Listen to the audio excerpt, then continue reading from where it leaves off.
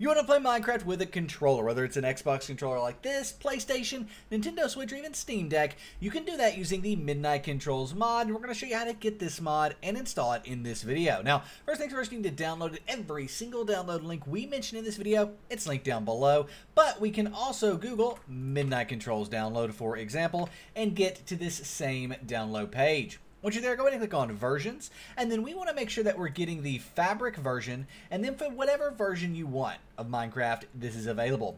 We're going to go ahead and get the most recent one and download it. While this is downloading, I want to mention our hosting provider, SimpleGameHosting. Go to the first link in the description down below to start your very own 24-hour DDoS Protected Minecraft server for you and your friends, where you can add any mods that you want and even one-click install hundreds of mod packs. So don't struggle to host a Minecraft server. Start your server the simple way at the first link in the description down below, thebreakdown.xyz/SGH. Nevertheless, with Midnight Controls downloaded, we also need to get the FabricAPI. Of course, link down below, but we can also go to Google and search for FabricAPI and download it from here as well. When you are downloading the FabricAPI, all you've got to look out for is that you are getting the version that you are getting Midnight Controls for. So in our case, that's this version, but for any version, this will work. And of course, this will take a second to download as well, where you will need to keep or save it. There's one more thing that we need to download, and that's the Fabric mod loader itself. This is an in-depth guide on getting Fabric with a quick and easy download link, but as always, you can download it from Google with download Fabric Minecraft, and once you're here, you'll click download to go to this page. Here, click download for Windows. This download will begin, and we can save it. Now finally, let's get all this installed. To do that, you'll need to minimize your browser and find the files. They're most likely in your downloads folder here, where you can go ahead and double click Fabric Installer. It may warn you that you're opening an unfamiliar program. You're 100% okay to open this anyway. Then just go ahead and make sure it's the version you're getting Fabric Midnight Controls for, and then go ahead and click install, and it will now install Fabric. Click OK and close out of it. You can now delete Fabric from your computer as well.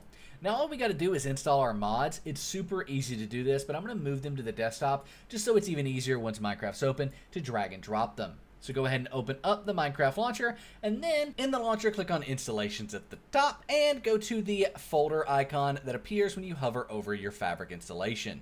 Here you should have a mods folder, but if you don't for whatever reason, you can just go ahead and make a brand new mods folder, and then all you've got to do to install the controller mod is drag and drop it into the mods folder, right like so. Now play Minecraft using Fabric, and once we're in game, we can plug our controller in. Generally, I would wait until you're in game to plug the controller in, because sometimes it won't recognize it once you get in game if you don't. So I would just recommend waiting until then. If you've already got it plugged in though, worst case, you have to disconnect and reconnect your controller. This will work with Bluetooth controllers as well. So what I'm going to do is go ahead and connect my controller though via USB here. Just go ahead and connect it on up, and it will recognize, as you can see, X input gamepad, that is Xbox input gamepad, and I can go ahead and just start controlling this using basically my controller, right?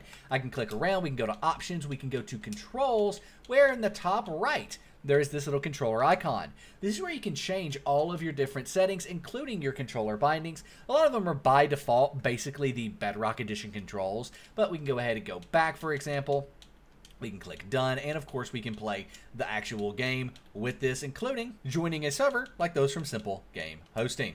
So we can join on into this server and completely play it with a controller. I think we can double tap to run. We can, right click, left trigger to open gates and doors. We can break blocks with right trigger, and you can even set your sensitivity and all of that stuff using the settings that we were just in. So now you're playing Minecraft with a controller, running around and doing awesome stuff. We'll see you in the next video. Thanks for watching, and I'm out. Peace.